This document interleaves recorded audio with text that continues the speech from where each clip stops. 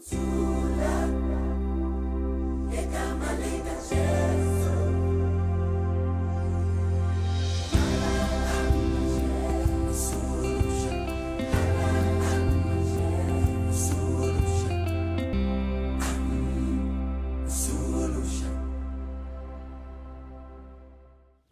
very good day to you and welcome to the program. I want to speak to you today about the cardinal sin, the worst sin in the Bible.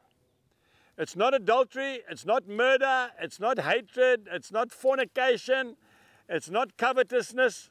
The worst sin in the Bible is unbelief. When there is no belief, God can't work. That was the only time in the Bible that Jesus got angry with the disciples. You wicked, perverse generation, bring the boy to me, and the Lord cast out the demon. Do you remember? It's the only time. I want to say to you, in Hebrews chapter 11 and verse 6, this is what the Bible says. Without faith, it is impossible to please God.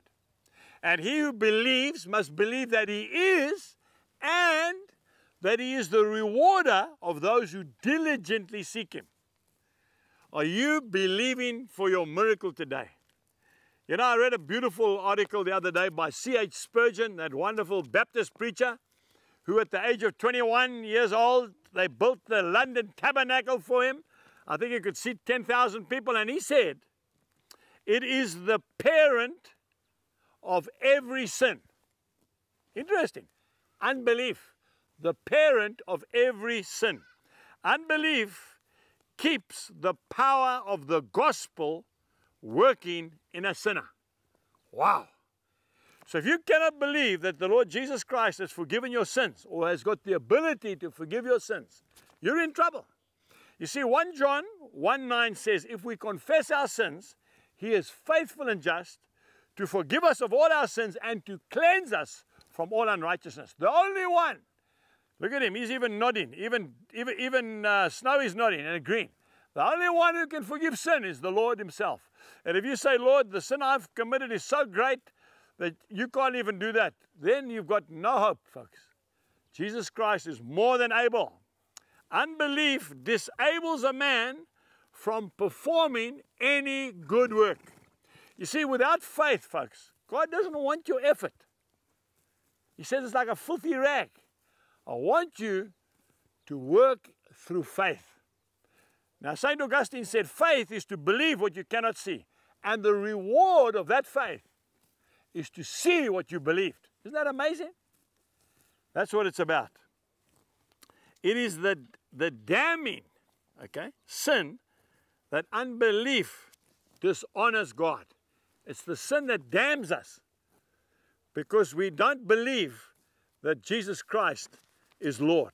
Unbelief causes us to see it, but through unbelief, we cannot taste it or partake of it. What am I saying? I'm saying, and folks, this is a serious thing. If one of your loved ones has gone to heaven, you'll see them in heaven, but you won't be able to partake with them because of your unbelief. See, on the judgment day, everybody will be judged. Those who believe and those who don't believe. The unbeliever will see the believers, but they won't be able to participate with them through unbelief. We must understand that, you and I. We need to increase our faith. You say to me, Angus, how can I increase my faith? I need more faith. Faith comes by hearing, and hearing by the word of God. That's Romans chapter 10 and verse 17. You need to believe. It's the faith that will set you free. Not faith in faith. No. Faith in God. I've got a very good memory verse for you. You say I battle to remember verses. You won't forget this one. Mark chapter 11 and verse 22. It simply says, have faith in God. God is going to do it.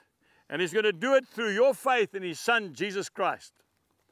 Some are getting saved, healed, set free. But the unbeliever, because of his unbelief, can only sit there and watch. I've seen it. I've seen people come to the services and they sit back and they smug and they judgmental and they critical and they go in the same way they go out. Other people go in, they're sick in their bodies, they come out healed. Until next time, goodbye and God bless you.